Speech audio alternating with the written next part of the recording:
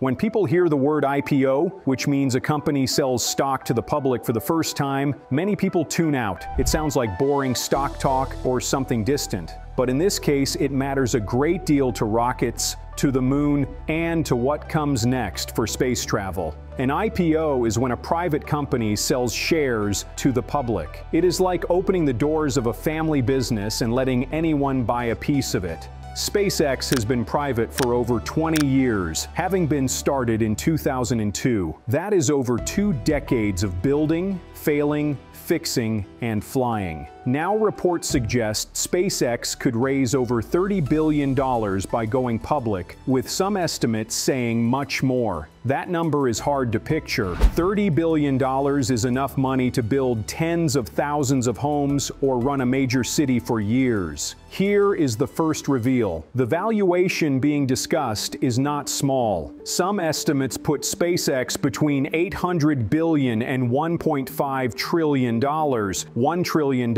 is a number most people never deal with. It is 1,000 billion. If you spent $1 million every single day, it would take you almost 3,000 years to spend $1 trillion. That is the size of the bet investors are making. Why would investors pay that much? Because SpaceX does not act like a normal space company. It launches more rockets than anyone else, lands them, and reuses them. It runs a global internet network in space called Starlink, and it is building the biggest rocket ever made. Let's explain why this money matters here. Rockets are expensive, and building launch pads is expensive. Testing engines costs money every time you fire one, burning fuel and paying engineers in the time it takes. Starship is the core of this story. It is a fully reusable rocket system designed to fly, land, and fly again, like an airplane, not a firework. Starship is made of 2 parts, the Super Heavy booster and the Starship upper stage, and together they stand about 120 meters tall, which is taller than the Statue of Liberty.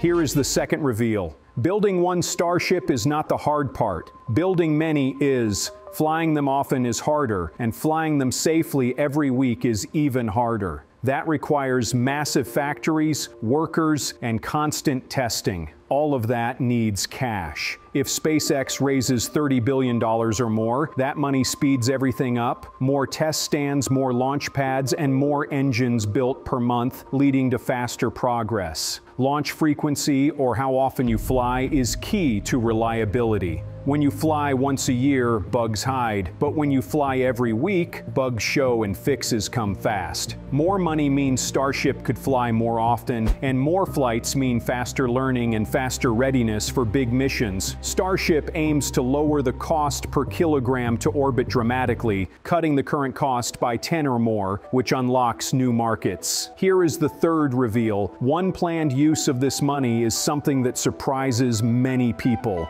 SpaceX is looking at placing AI data centers in space. A data center is a building full of computers that process information, and AI systems need massive computing power. On Earth, computing uses electricity and creates heat, making cooling data centers hard and requiring water and power lines. In space, you have endless sunlight for solar power and cold space to dump heat into, making cooling easier. Putting data centers in orbit also avoids land limits, zoning fights, and power grid limitations. This idea is early and not happening tomorrow, but money allows for these kinds of experiments. For example, early space computers overheated, but engineers learned fast and redesigned cooling systems, a knowledge that feeds into bigger plans. Launching heavy computer modules and providing power to them is hard, and it needs many launches and reliability. Space-based computing could change how fast problems are solved in areas like weather, climate, physics, and AI training, representing a huge shift in scale. Starship makes this possible because it can lift heavy equipment cheaply. Without it, space data centers would be too expensive to try. Now let's talk about the moon. Another use of this money is building lunar infrastructure, which means things that stay, like power units, habitats, and landing zones, not just quick visits.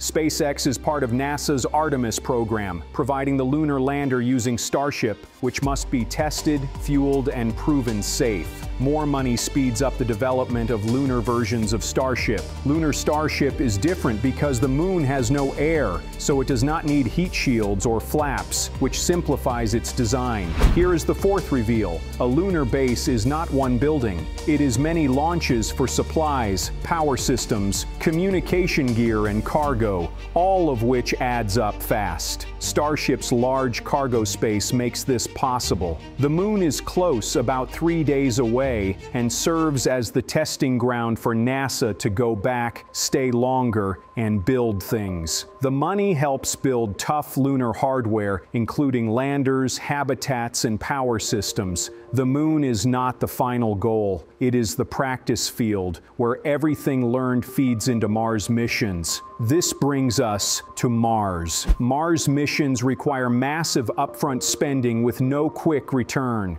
The trip takes months, and supplies and ships must last years and be reliable. Here is the seventh reveal. IPO money could fund multiple Mars test missions without waiting for government contracts, and that independence matters. NASA budgets change with politics, and that uncertainty slows long-term plans, but private capital can smooth that out. Mars missions do not pay back in dollars for a very long time. They pay back in capability, position, and future industries, which investors must understand. Now we explain Starlink. Starlink is SpaceX's internet network in space, using thousands of satellites to provide internet to remote areas, ships at sea, rural towns, and disaster zones. Starlink already brings in revenue, which helps fund rockets, but the network needs constant upgrades, satellite replacements, and new additions, which takes money. Here is the fifth reveal. IPO money can fund Starlink expansion without slowing Starship, which is important because right now profits from one help the other, and more cash reduces strain. Starlink revenue is what pays for Starship today. Starlink is not just about faster internet. It is about control of a global network that matters for business, governments, and emergencies. Now we talk about competition. Other space companies exist, like Blue Origin, United Launch Alliance, and China's space program. None launch as often as SpaceX, which launches dozens of times per year, sometimes over 90 launches in 1 year, more than most countries combined. China is the closest competitor in scale, launching often and building fast, but they do not reuse rockets at the same level yet, which affects cost and speed. Going public changes behavior because public companies must report earnings and answer to shareholders, which brings pressure. Here is the sixth reveal. SpaceX has delayed an IPO for years because public pressure can slow risky testing, which is how SpaceX moves fast. This IPO would only happen when leadership feels ready. Elon Musk has repeatedly said he values control, which allows for long-term thinking, and going public is not a choice taken lightly as it gives up some control. However, going public does not mean Musk loses control.